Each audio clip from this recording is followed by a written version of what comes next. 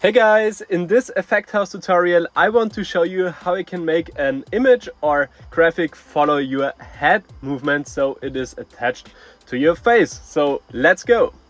Hey again! The first thing we will do is to import our picture we want to use for this filter. So for this we go to the left hand side to our assets panel and here we click on import. Then we search for our picture or graphic we want to import to use in this filter. So just click on it and click on open. The next thing is that we have to go to our scene panel and here also click on add object. Then search for face effects and here select the face sticker. After you have done this, you can already see that there is a placeholder in front of your face that is following the movement of your face. After you have done this, just select the face sticker, the image inside. You can open and close this face sticker object and there is this image. Select it, go to the right hand side and here at texture you can click here on default texture. After you have done this, just select the texture you have imported. After this is done, hit OK. Now we can already see that we have this texture we imported in front of our face, and now I will show you how you can move this picture around or scale it. Here we have a dog face. This will be perfectly for a mask filter, so I will just scale this up. So for this I select my image on the left hand side, go to the right hand side.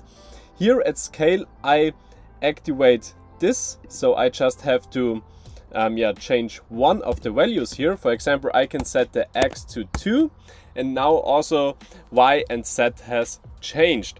And yeah, now the image is larger and now I want to move this a little bit up so it is above my face. But yeah, if you want to use it as a mask, this is fine. So for this I will just change the position, the Y position. Currently it is at -1, but I will change it to 3. So yeah, it's a little bit higher, maybe to 10 or even more to 14. The moment it is too big for me, so I will just change it down to 0.5. You can also rotate it, so just play around here with the rotate values, for example X. So you can set it to 20 degrees or also the Z to 80 degrees.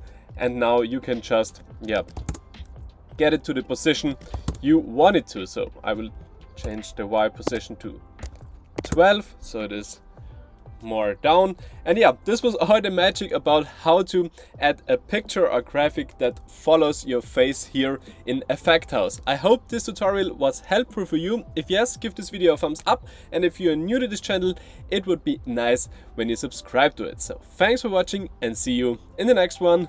Bye!